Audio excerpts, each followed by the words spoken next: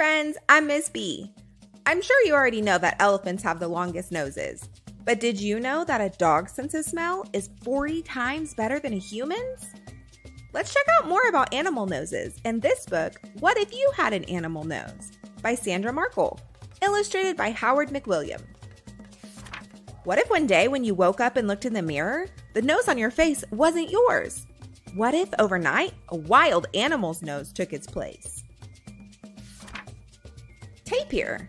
A tapir is a plant-eating animal with a very handy nose. Its nose moves and bends to grab leaves off of a branch or push fruit into the tapir's mouth. A tapir's nose is joined with its upper lip. It bends and moves so well because it is made of muscle. Once a nose is that big and movable, it's called a proboscis. Fact: tapirs mainly eat at night, so they bend their noses in all directions to sniff out food in the dark. If you had a tapir's snout, you could catch a home run ball, even with your hands full. Cottontail rabbit. A rabbit's nose is packed with smell sensors, and rabbit noses twitch for many different reasons. A rabbit wiggles its nose up and down to pull more air in when it sniffs. That helps it find food or tell when hungry hunters are close so it can hop to safety. A rabbit's nose twitches faster when it's interested or excited, sometimes as many as 120 times a minute. Fact: rabbits have long, super sensitive whiskers on either side of their nose. These whiskers help rabbits feel if a space is big enough to squeeze through, even in the dark. If you had a rabbit's nose, your twitching nose would show your school spirit. Elephant. An elephant's nose may be the most useful nose on the planet. It's so long and special, it even has its own name, a trunk. An elephant's trunk can sniff smells from lots of directions, even from up high. It can lift and carry something as heavy as a big log. An elephant uses its trunk to pull in water, as much as 2 gallons at a time. Then it sprays a drink into its mouth or gives itself a shower. Fact: the tip of an elephant's trunk works like fingers. It can pick up something as little as a peanut and pop it into its mouth. If you had an elephant's trunk, you wouldn't need to go to a water park in the summer. Grizzly bear. A grizzly bear's nose is packed with smell sensors. No wonder this bear is a champ at tracking down food, sometimes from over a mile away. It needs to find and eat all the food it can before winter. That's when a grizzly bear goes into a deep sleep called hibernation and usually doesn't eat at all. Fact: the smell sensing areas in a grizzly bear's nose are 100 times bigger than a human's. If you had a grizzly bear's nose, you could sniff out all your favorite goodies and only trick or treat at the best houses. Wart hog. A wart hog's nose isn't pretty, but it's the perfect food finder. First, the wart hog uses its strong sense of smell to sniff out the underground roots and bulbs it likes to eat. Then, the wart hog rolls its nose around to dig into soft soil, with some help from its tusks. Finally, the wart hog uses its nose to lift dirt out of the hole until it finds the roots or bulbs to munch. Fact: wart hogs greet each other with nose-to-nose bumps. If you had a wart hog's nose, you would never need anything but your nose to build sandcastles. Saiga. A saiga is a sheep-sized antelope with a proboscis nose. Its proboscis is lined with hairs and snotty mucus, making it perfect for filtering out dust. That's important because the saiga's homeland is often dry and dusty. Herds of saigas live together and kick up a lot of dust traveling in search of grass to eat. Fact: some saigas live in parts of Russia where winters are very cold. The saiga's big nose heats up icy air as the saiga breathes in.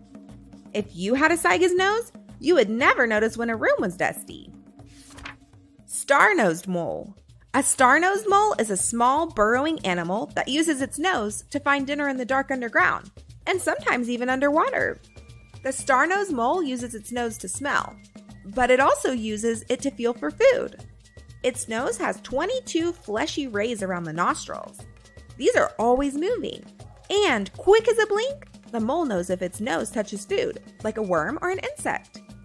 Fact: to smell underwater, the starnoos mole blows bubbles and then sniffs, pulling the air bubbles into its nose past its smell sensors.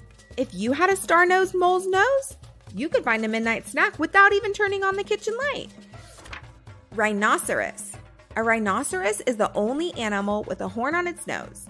It's made up of layers of keratin, the same stuff that human hair and fingernails are made of. Male rhinos use their horns to duel for mates.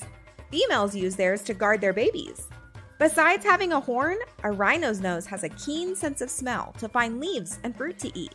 They can also sniff for enemies like lions. Fact: a baby rhinoceros isn't born with a horn, but one soon starts growing and never stops. If you had a rhinoceros's nose, you'd be the perfect bodyguard. Giant anteater. What looks like a giant anteater's long nose is really its upper and lower jaws joined together. Its nose is on the tip of this long tube. This nose is perfect for poking into hard-to-reach places to sniff out yummy insects like ants and termites. A giant anteater also uses its long nose like a snorkel when it goes swimming so it can breathe while underwater. Fact: when it smells insects, the giant anteater flicks its super long tongue in and out quickly, as many as 160 times in a minute, and eats bugs by the thousands.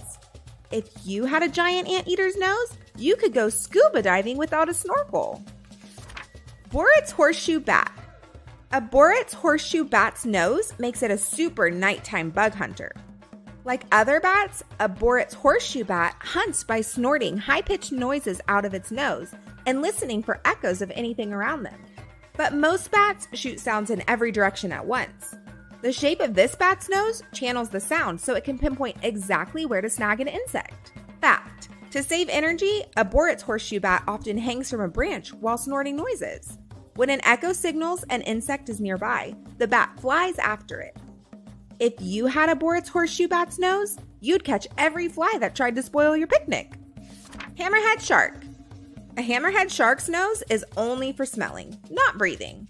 The shark swings its head side to side, forcing water into its nostril near each eye. Because its nostrils are so far apart, the shark can tell if a fishy scent is stronger to the left or the right. Then it tracks down its dinner. Fact: a hammerhead shark can smell blood from wounded prey as far as half a mile away. If you had a hammerhead shark's nose, you would always know the best places to fish. A wild animal's nose could be cool for a while, but you don't use your nose to spray water or to dig in the ground. You don't need your nose to catch flies or to be a snorkel while you swim underwater. And you'll never grab anything with your nose, no matter what. So if you could keep a wild animal's nose for more than a day, what kind would be right for you? Luckily, you don't have to choose. The nose on your face will always be a people's nose.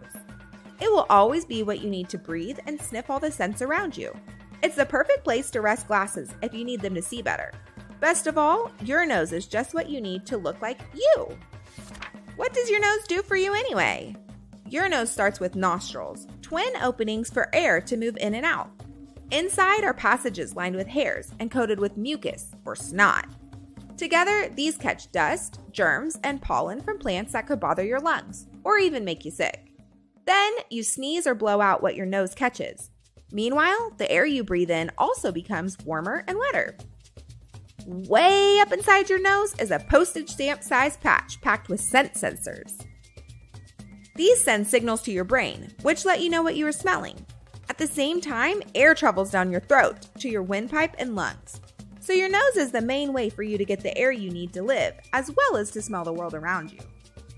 Your nose needs you. For your nose's sake, you need to be careful what you breathe in. Stay away from cigarette smoke and try not to breathe in fumes from harsh chemicals. If you live in a place where it gets cold, cover your nose with a scarf to shield it from chilly air. If you live where the air is very dry, place a humidifier in your home. That will make the air you breathe moister, which helps to prevent nosebleeds and colds. And if your nose feels clogged, blow gently. I hope you learned a lot about animal noses. Don't forget to check out my channel for other cool animal books in this series. Later, Gators, learn, grow, and let the stories flow. Like and subscribe.